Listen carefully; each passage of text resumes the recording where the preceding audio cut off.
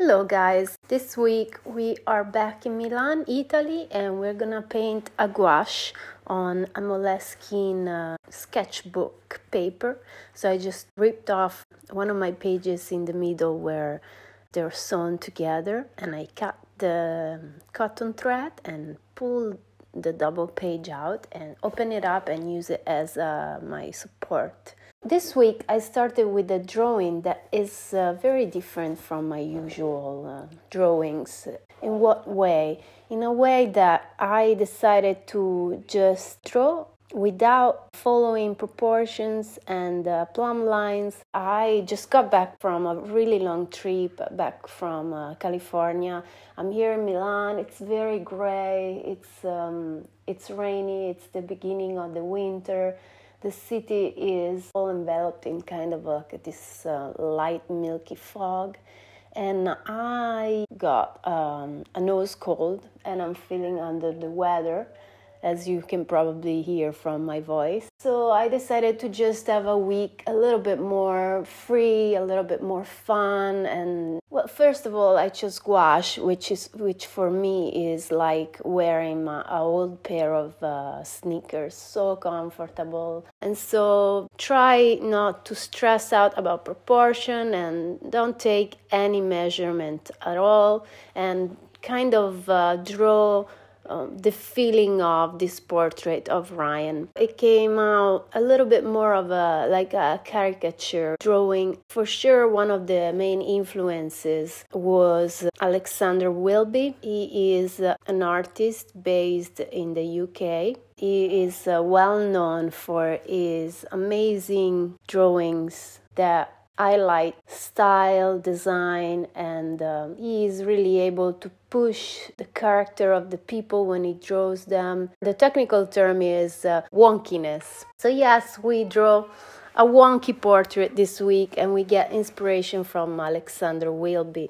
Also very interesting to see the way he paints his portrait and the way he uses soft and hard edges. I think that's really interesting, and I especially love his painting portraits where he completely blends one feature of the face. So for example, in this one where you can't even actually see, if not a really soft and light hint of the mouth, but still it has so much character and also atmosphere.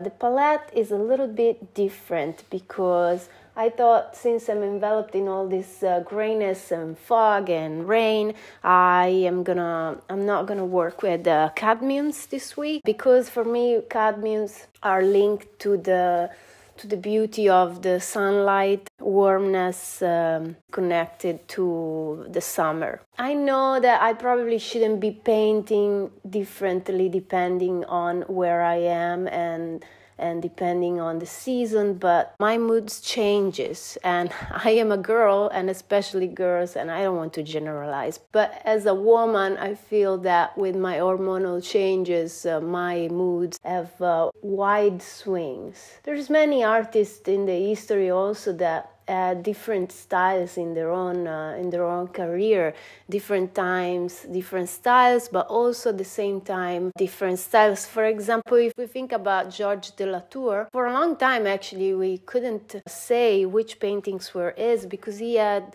two very different styles: night paintings and the daylight paintings. And these two type of paintings are very different, and I think that, you know, who knows, maybe de la Tour was a little bit moody, just like me, and he had some mood swings. So anyway, back to the painting. The palette has no cadmiums, but instead has earthy tones: yellow ochre, rose sienna, and raw amber. And then for saturation I added cool hues, and I decided to go with cobalt blue and alizarin crimson, which is gonna be another side of my red on the cooler side, and it's just a pigment that I love to create some nice purples. For this weekly painting, because I wanted to give the idea of this atmospheric, milky, foggy, enveloping fog, This week I wanted to play with the concept of tint. What is a tint? The tint is a mixture of color with white. So if you get any pigment, any hue that you like, and you add some white, you get a tint. That means that our painting was not gonna have any of the darkest darks. We will have white in each one of our mixes. That means that we have the availability to work with a range that goes from mid-tones to the lightest light.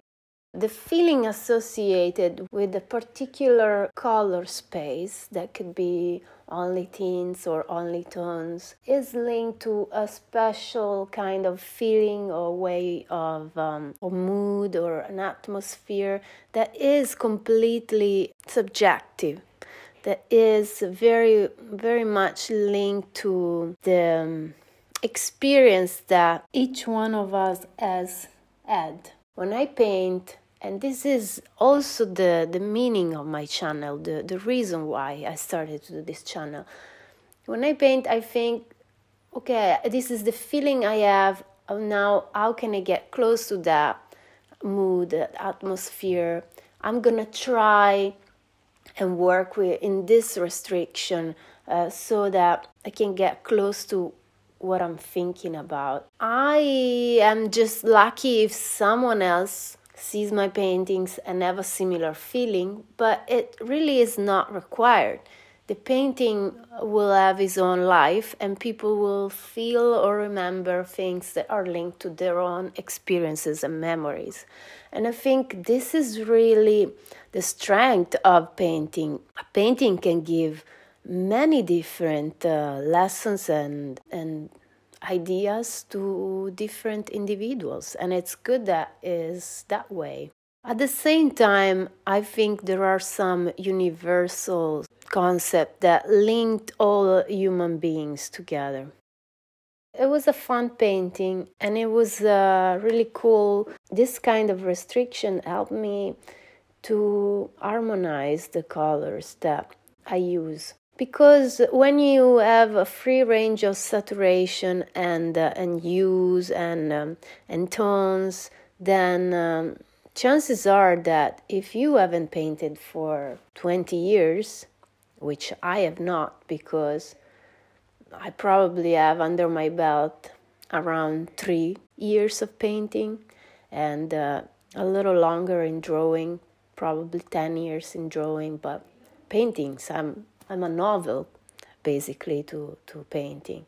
So I do not know color and painting in a way that I am able to manipulate free access to all of these tools and channel what I am feeling. But restriction actually helps me to work and harmonize the color better. So as far as tints, when you add white, you get all these pastels, really milky, foggy colors that are still, they still work together very, very well all the time. I hope you enjoyed the weekly video, and hopefully next week my voice will be back to normal. I apologize if this week is a little bit more relaxing than usual. I hope that you enjoy it, and if you did, please like, share, and subscribe, and I'll see you next Sunday for another painting. Bye-bye.